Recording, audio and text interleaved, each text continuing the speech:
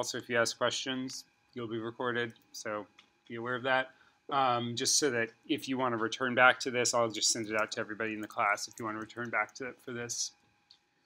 So in terms of the general introduction and transitions, it doesn't need to be very complicated. It's really just drawing on the reviews and also the introduction parts of each of the papers. Just give a 2-sentence, 3-sentence introduction before you jump into particular questions about why protein folding is interesting and important and worth paying attention to, and then from that you can probably just sort of move into an explanation of what amyloid is, and then for this, these for some people are fairly short, and that's fine. If you have any questions about the specific comments that I left on your report, you can either ask now or wait and come talk to me afterwards. But for these, you might just have like a paragraph answering A and B, a short paragraph answering C, with just a little bit of a transition in terms of, amyloid and amyloid beta contributes to Alzheimer's disease, and there's a specific shape. More generally, proteins need to always have a certain shape, and chaperone proteins are involved in helping them take that initial shape and maybe also finding misfolded proteins and either correcting them or getting rid of them. And then, in general, how does the shape of the protein affect the way it aggregates? So, so more about why it's important, and what is a prion protein. And so for all of that, you basically can just keep the answers you have and just put in a little bit of a sort of transition sentence so it reads like a report. Like I said, the introduction is just pretty general. And then in terms of the conclusions and comparison toward the end, that was another place. It doesn't have to be, this is still maybe like 3 or 4 sentences, just saying overall, having talked about the 2 papers, what are the key points that you think are important to keep track of as you're thinking about both of those papers? Actually, one other thing I should have mentioned as well is as you're reading these papers, you should read through the whole paper, but don't necessarily try to understand every single experiment. And like I said in one of the optional other videos, you don't need to go into the materials and methods into detail. And you should use these particular questions as sort of guiding points for where to focus your attention when you're reading the papers. So there's a little bit more to say about especially the follow-up, but just in terms of the rest of the report, the introduction, transitions, and so on. What questions do people have about all of that? No? Okay, so so for the follow-up, most people had at least the beginning of a question. There's a lot of different direction that you can take a follow-up, and there's not any, I mean, probably literally infinitely many follow-ups that one could imagine. When you're thinking about this, some of this will be based on conclusions that you draw and actually, I guess, yeah, so this was a fragment sentence there, but that's okay. What are the similarities and differences and just the conclusions? So as the different reports, you might have slightly different conclusions that you focus on in that last little bit before the follow-up than other people in the class, and that's fine. Some of the big picture ideas about the idea that when proteins misfold and they have a particular seed, that a misfolded protein can act as a seed, rather. And so what that means is one misfolded protein has a second bind to it, and now you've got 2 misfolded proteins, and then they're stuck together, and then they come and find another couple, and now you've got 4 misfolded proteins. And so all of the naturally normal shaped proteins in the cell of this particular type start to take on this misfolded shape, and then they often clump together. And so, but then there are a lot of different ways that you can go in terms of follow-up. So in the Wright paper, they talked about sequence diversity across multiple species, and sort of in terms of the evolution and the sequence similarities and differences. And so you could go from that and systematically, you could imagine sort of systematically changing the sequences in some proteins and seeing if those proteins no longer aggregate with the others, and what parts of those proteins are especially important for taking on that shape and causing those aggregates to form.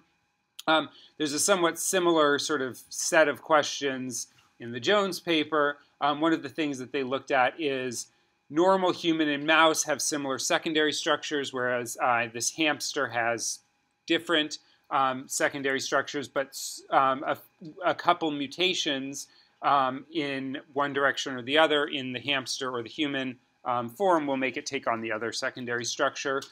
You could imagine thinking about other secondary structures that you might work with and how those might change as well, looking at a different protein. Sort of in general, the ideas that I have are the ideas that I usually think of when I think about how to do a follow-up. And this is not extensive or exhaustive, but just sort of my the first few things that I think of are, first of all, what can we do that gets at a more smaller mechanistic scale? So for example, what is it about these particular amino acids? Are they hydrophobic versus hydrophilic? Are they allowing an alpha helix to form versus not allowing an alpha helix to form, or some other type of secondary structure? So what is it about these particular amino acids that make changing them change the structure locally in the protein? And so you could look for, there are a lot of different ways to address that. You could mutate those into other amino acids that are in neither of these. You could look for other species that have either similar to human and similar to hamster, and then see if it's those same amino acids across all of these species that determine this. You can look and see if you mutate these amino acids into something that is in neither the human nor the hamster version, how does that affect the shape of the protein? So just in terms of like narrowing in on these particular amino acids, there's a lot that you could do with that. Similarly with these sort of immunoglobulin domains, if you so here they've analyzed the sort of similarities and differences in the immunoglobulin and fibronectin domains across many proteins in the human genome. And they draw some conclusions about how that sort of is protective against certain types of misfolding. You could extend that to other protein domains besides immunoglobulin and fibronectin. You could also isolate, sort of like they did in the Jones paper, isolate a couple proteins with high similarities and a couple proteins with low similarities, and actually see if when one misfolds, does it change the shape of the other. So sort of getting in and testing some of the sort of details of that. So that's sort of the first idea, sort of like getting into some details a little bit more, getting down to a smaller scale. Any questions about that? Yeah. You can include one follow-up question and explain it thoroughly, or you can have a couple of them and give the rough idea. Yeah, so you should have one open question. So yeah, so if you have multiple, it's okay, but you're going to be graded on whichever one is most thoroughly explained. So yeah, so what is one open question? And then without getting into too much detail, essentially means sort of explain in 3 sentences, maybe 4 sentences, what kinds of experiments you would do. So do you need to track down other species with other domains? Do you need to track down individual proteins, put them together and see if they form aggregates, so on. So it's a, yeah, but yeah, this is asking for one open question. And so if you put down more than that, then that's okay, but you're graded, then I'm going to just see whichever one I think you had the most detail about, I'm going to grade based on how much detail you had on that one. And did you sort of, yeah. And this is also, since even though we had the one draft, I would encourage you all to send me additional drafts before the final deadline. of like, okay, this is the 3-4 sentences that I've got now that we've talked about. Now that you've sort of sat here and listened to me talk about this. Yeah. Is the deadline 10th or 16th? The deadline is going to be on the 16th. Yeah, you have a little more than a week. I moved it back because I wanted to have time to get everybody together and talk about this, and then make sure this is available for everybody. Yeah.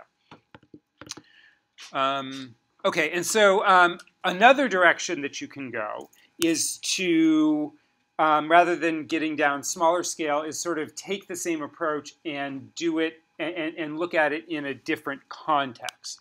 That's a little bit more sort of fuzzy in a sense in how you might do that, but you could look, for example, rather than looking at sequence identities in human, you could look at sequence identities in mice if you have some particular question about like why you think mice might be different from humans or something like that. Or you could look at sequence identity in, say, viral proteins that might actually come in contact with human proteins under some conditions if a virus infects a cell. And then see if those viral proteins also have the same sort of patterns of statistics in terms of the similarities and dissimilarities in terms of the sequence identity in them. You could also, one thing that's sort of along the same lines is extend this to different domains besides immunoglobulin and frill domains.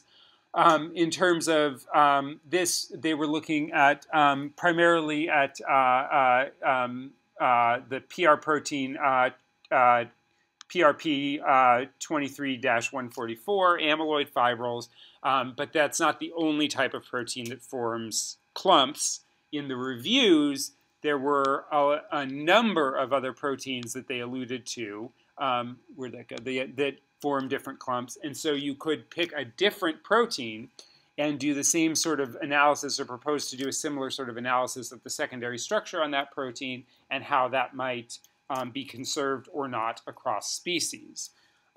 So taking essentially similar methods to what was done in these papers and taking a different protein that might be involved in a different disease. Any questions about that? Yes, no, okay. And then the last thing that I sort of think about with this is how do we sort of move this toward treatments? And so with that, you could imagine, for example, if we have a mouse that is developing some sort of neuropathy, some sort of brain dysfunction as a result of a lot of amyloid fibrils in it.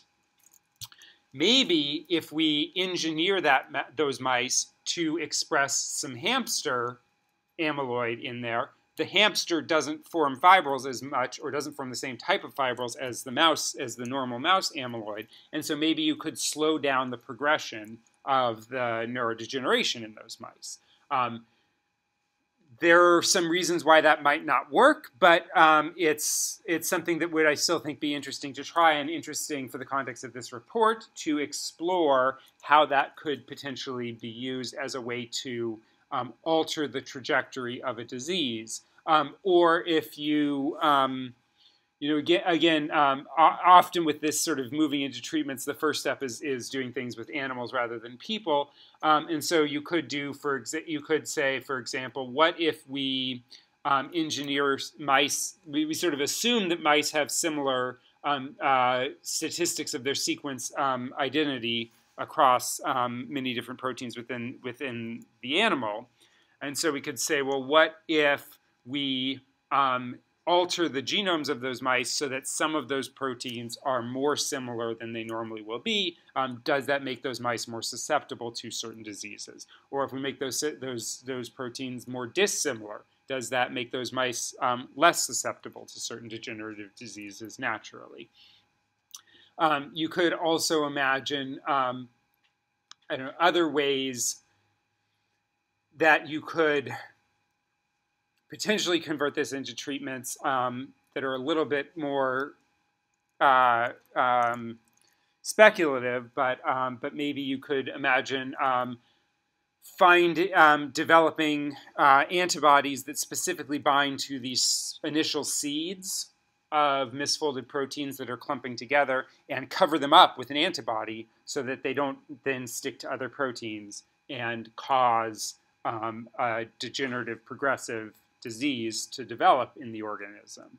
That's actually kind of the basis of some of the experimental therapies for Alzheimer's disease that have had some mixed results, but that idea is actually is being tried. And so, I mean, there's a lot of other ways that you could imagine translating this into different diseases. And again, you can draw on the reviews and the multiple different diseases of misfolded proteins that they describe in the reviews. And from drawing on those, you can think about, well, how would I maybe manipulate this in one disease or another? I guess, yeah, those are the main things that I mean, that's not an extensive list, but sort of those three things is how do we sort of get into the molecular mechanism at a very small scale? How could we maybe move this and talk about it, do this very similar experiment, but with a different protein or in a different disease model or in a different organism? Or how can we translate what we've learned into something that gets closer to a treatment for a particular disease? Are kind of the three most straightforward kinds of follow-ups that I usually think of. Yeah, are there questions about those or other ideas that people have that they want to discuss or ask about with everybody here? If you use the antibody to disable the seed, won't the seed try to misfold the antibody itself? Probably not, because the seeds tend to be pretty specific for misfolding other proteins like themselves, and the antibody is going to be a very different protein from the other one. Yeah, so there are challenges in terms of getting the antibodies into the cell or whatever, but usually this sort of misfolding prion protein mechanism is very specific to a certain type of protein, and an antibody is going to be different from the protein that binds to it.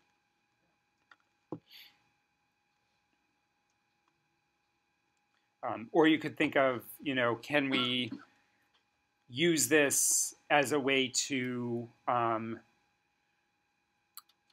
have you could imagine making a disease worse, which sounds like a terrible thing to do, but actually that's sort of the basis of, if you want to understand what else is going wrong in a brain when humans have Alzheimer's disease, maybe you say, well, this is something that is clearly involved in the degeneration. Is there some way we can speed this degeneration up in a way that then allows us, in the 2-year lifespan of a mouse, to have something that recapitulates more of the symptoms of Alzheimer's disease that humans get in a mouse, for example. Yeah, so what other questions do people have? That's kind of all I had in terms of stuff that I was thinking about. Yeah. Yeah. Statements only applies even to the amyloid question answers as well. Into the which the. So the amyloid questions, I thought were like, those part had to be other three questions. Yeah, for these, yeah, you should still write these up in a paragraph form where in the maybe 2 to 3 paragraphs of the introduction of this. You will address all 5 of these points in there. Yeah. So in the final report, we'll have one introduction and then maybe one heading for Jones. And Yeah, one yeah. For Wrights and one for the follow-up. Right. Yeah. And yeah.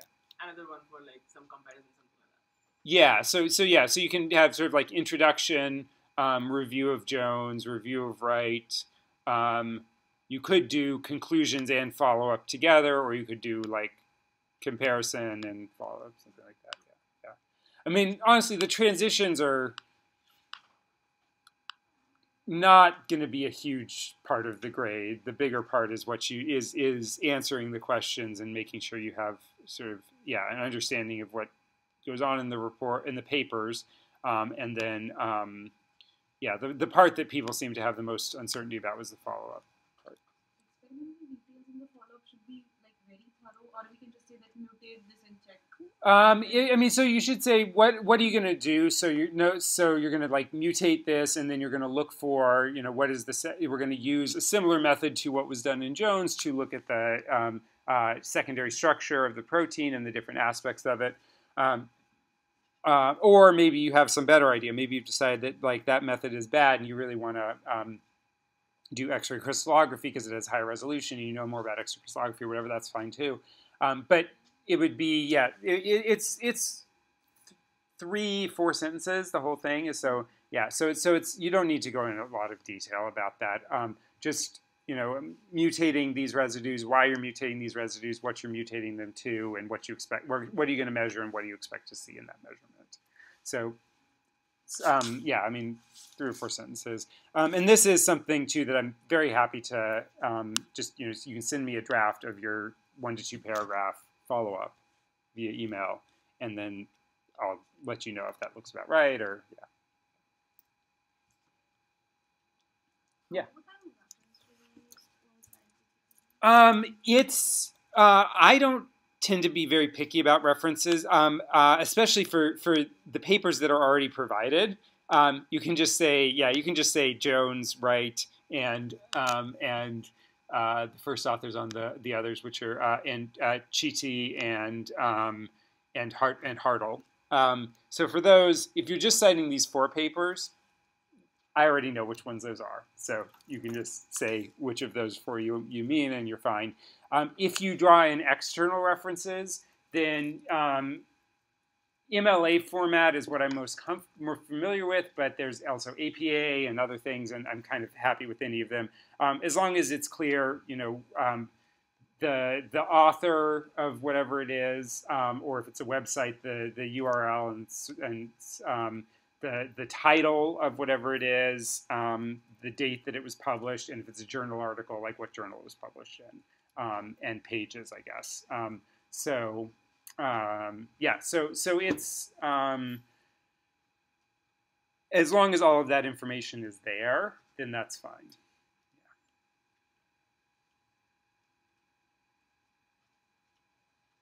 Any other questions? Okay. I'll stop the recording, but then if people want to come